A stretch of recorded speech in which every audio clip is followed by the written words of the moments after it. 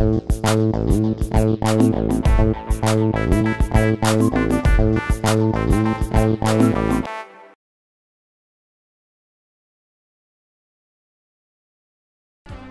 to the second episode of the Amiga CD32 Review Project. This time around I've taken a look at the cutesy platformer that is Alfred Chicken. And unlike Akira, the travesty of a game that I looked at in last episode, this is in fact a very enjoyable game. The game is developed by Twilight and published by Mindscape in 1993. And as I've always said, it's a platform game. Controlling Alfred Chicken, you set out to rescue a bunch of other chickens who've been captured by some evil spaceman. This game is not your regular run from left to right or top to bottom platformer. It features large levels that you have to traverse both in width and height, and a strong focus on environmental puzzle solving means that you'll often revisit areas multiple times. In the beginning of the game, you'll often need to track down buttons that turns on platforms on and off, and then return to previous areas to use these blocks to gain access to yet other areas. All this while controlling a red chicken in a cute and colorful but deadly environment. Sounds like fun, right? The puzzles you need to solve to progress gets harder as the game goes on.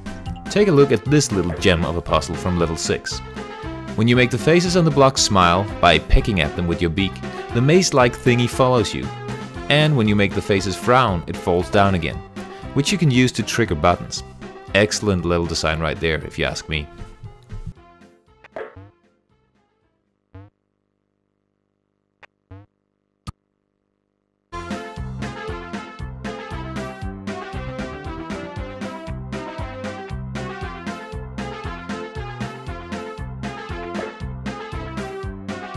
The game also has some non-platformer elements. In between levels there's a small minigame where you fly upwards at a fixed speed while attempting to pick up all the presents to earn an extra life. Another non-platformer part are the boss fights, where you play this small shoot-'em-up controlling Alfred while he tries to shoot down the alien kidnapper. These parts are definitely enjoyable, but the platforming is where it's at if you ask me. But enough about my opinions for now. Let's take a look at what some of the magazines wrote about Alfred Chicken back in the day. Amiga Power gave the game a 75% score, and they said this takes the prize for the month's most improved on the CD32 game, with the addition of some pleasant parallax scrolling backdrops that weren't in the rather sparse-looking A500 version, as well as the usual CD soundtrack and 256 color graphics. CU Amiga gave it 86%, and they said, it's not all leaping and killing though. There are puzzles to be solved, bonus games to be played, and secret rooms to be found. Altogether, these elements make Alfred Chicken completely addictive and totally weird. The One gave it 87%, and they wrote, with its much enhanced graphics, superb bouncy soundtrack, and immense playability, Alfred proves to be a bit of a quirk, and it's certainly one of the finest platform games you'll see on your CD32 at the moment.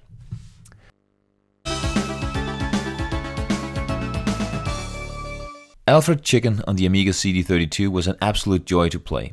But then again, I love a good platformer and a puzzle game, so this is right up my alley. I give it 4 out of 5 points.